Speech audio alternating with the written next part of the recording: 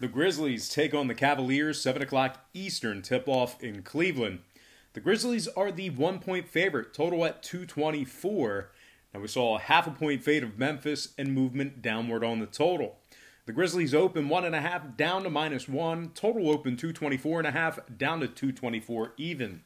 74% of the consensus are leaning toward Memphis, 69% shaded toward the under. Right now the Cavaliers are plus 102 on the money line. Cleveland's dropped 8 out of their last 10 games. They're also just 7-21 overall for the year. Obviously, they're in last place in the Central Division, and they are 17.5 games back in that division. They failed to cover in 7 out of their last 9 games. Failures to cover coming against Charlotte, Orlando, and Detroit. Cleveland also ranks in the bottom 3 in scoring, bottom 5 in offensive field goal percentage. Now, this Cleveland squad, they've also failed to win in 10 out of their 14 home games. That's right, just 4-10 straight up at home. They're scoring just 104 points per contest on their home court. And they failed to cover in 9 out of their 14 home games. One more thing to add about Cleveland. They rank dead last in the association in defensive field goal percentage. Now Memphis on the other side, 4-2 straight up in their last 6. They've successfully covered the point spread in 5 out of those 6 games.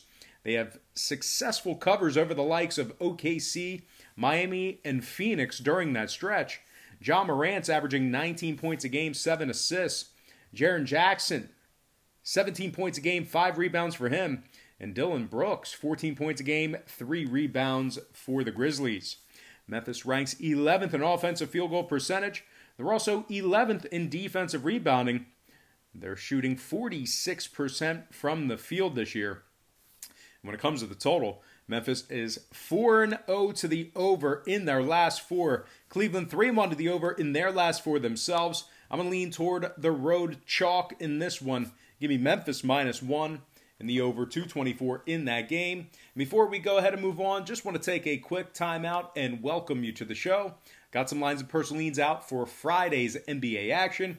Happy Friday to you. The weekend is finally here. Now, before we dive into some more free lines of personal leans right here on YouTube, I just want to take a quick timeout and remind you to check me out on my website at patreon.com/BrockPage, where we do daily premium picks on that site beginning at just $1.99 per month.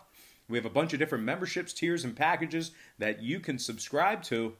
Right now, we are 4-1 in our last 5 daily best plays on that site, and that package costs just $1.99 per month. You can also access my current record for free right now. It's right on the homepage. All you have to do is click the link in the description section below. That is patreon.com/BrockPage. All right, moving on. We have the Kings taking on the Pacers. 7 o'clock Eastern tip-off in Indiana. The Pacers are the 4.5-point favorite, total at 208.5. Indiana's 19-9 straight up on the year, and they are a very impressive 12-3 straight up at home. Now, they're right in the middle of a 4-game winning streak where they went 4-0 against the spread in those 4 victories. The rank of the top 5 in offensive field goal percentage, top 10 in three-point percentage. Malcolm Brogdon is averaging 19 points a game, 5 rebounds, 8 assists. Domantas Sabonis, 18 points a game, 13 rebounds, and 4 assists for him. And TJ Warren, 18 points a game, 4 rebounds. Now keep an eye on Warren as he is listed as questionable for tonight's action.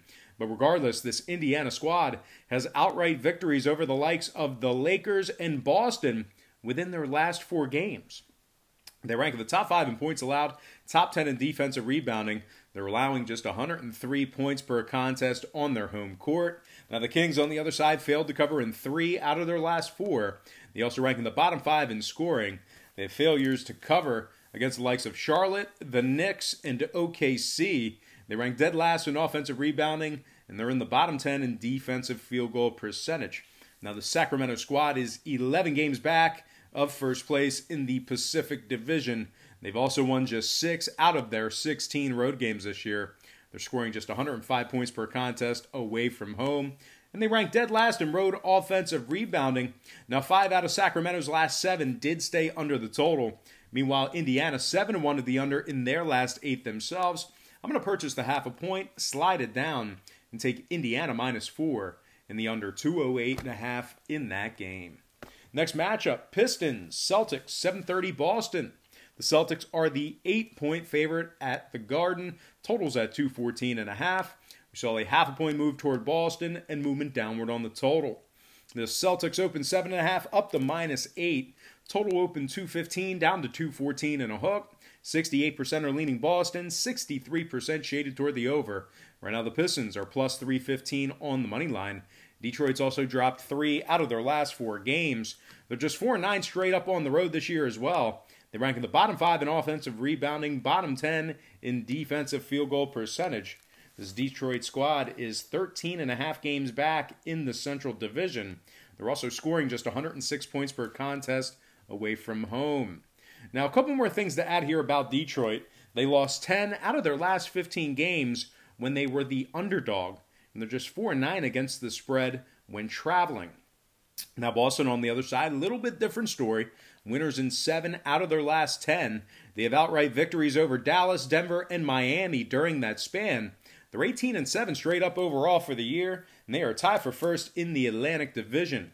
Kemba Walker's averaging 24 points a game, 4 rebounds, 5 assists. Jason Tatum, 21 points a game, 7 rebounds for him. And Jaylen Brown, 20 points a game, 7 rebounds for the Celtics. Boston's 10-1 straight up at the Garden this year, 8-3 against the spread in those 11. They're allowing just 105 points per contest at home, and they rank in the top 10 in the association in home defensive rebounding. Now 4 out of Boston's last 6 stayed under the total. Meanwhile, Detroit 4-2 to the under in their last 6 themselves. I'm going to lean toward the home chalk in this one. Give me Boston -8 and the under 214.5 in that contest. Next matchup, it is going to be Wizards taking on the Raptors.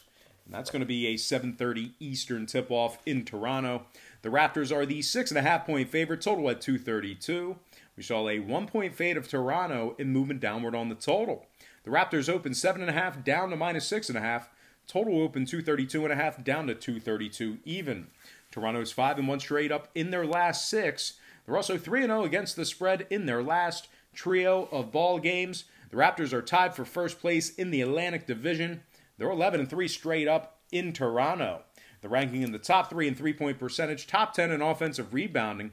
This Raptors squad is scoring 117 points per game at home, and they're ranking in the top 10 in points allowed.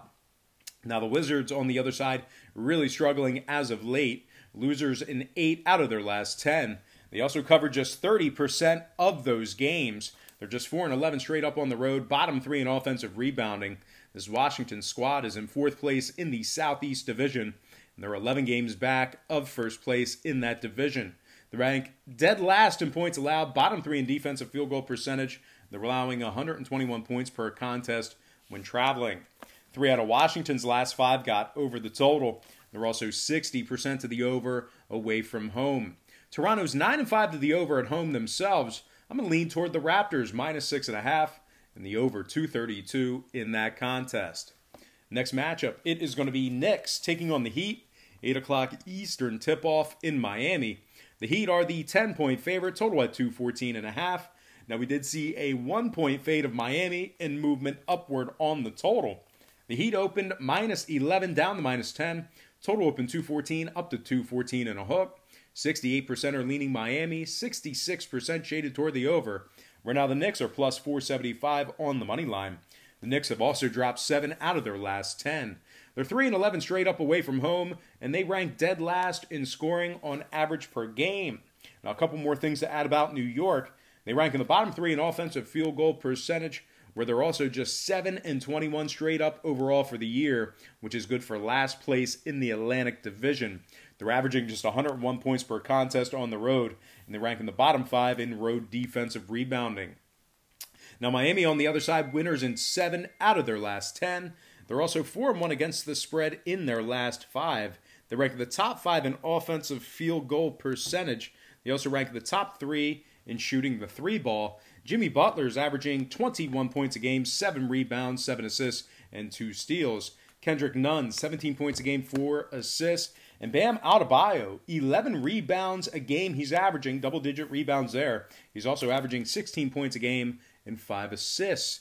Miami's 10-2 against the spread in South Beach. They rank first in the association in home defensive rebounding, and they're allowing just 103 points per contest on their home court. Miami 6-0 to the over in their last 6, 8-4 to the over at home. I'm going to lean Miami Heat -10 in the over 214.5 in that contest. Next game, Mavericks taking on the Sixers. 8 o'clock Eastern tip-off in South Philly. The Sixers are the 8.5-point favorite, total at 213 and a hook. We saw a 1.5-point move toward Philadelphia and movement downward on the total. The Sixers open as the 7-point favorite, up to -8.5. Total open 214, down to 213 and a hook.